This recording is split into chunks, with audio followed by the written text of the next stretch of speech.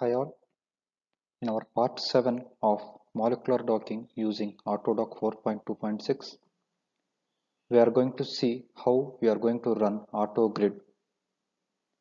By running this AutoGrid command, various grid maps will be generated which are going to be used while performing docking.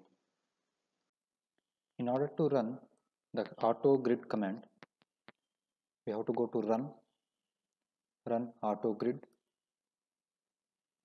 and here we have to choose the final working directory. It was already chosen, AutoDock_demo. So we have to choose the AutoGrid. So this is the AutoGrid 4. This is the reason why we have pasted this AutoGrid and AutoDock from the installation files to our working folder. So open, its path will be given, and then the parameters we have to select the GPF file, open, and automatically the log file will be created by its own, and this is the command which will be given.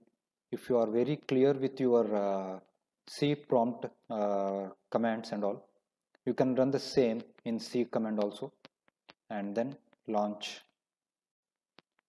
Here you can see program is being running.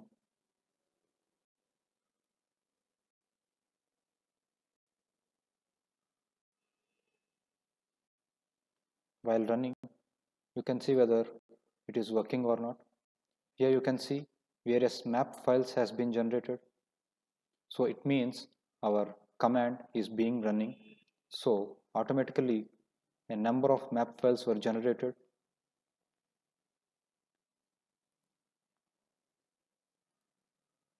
We have to wait until this window was closed. Now the window is closed, which means we have successfully completed running the AutoGrid. And by the end of this tutorial, your final working folder should have various map files. You can see here .map, or else here you can see map files. And in our next tutorial, we are going to see how to run AutoDock simulation.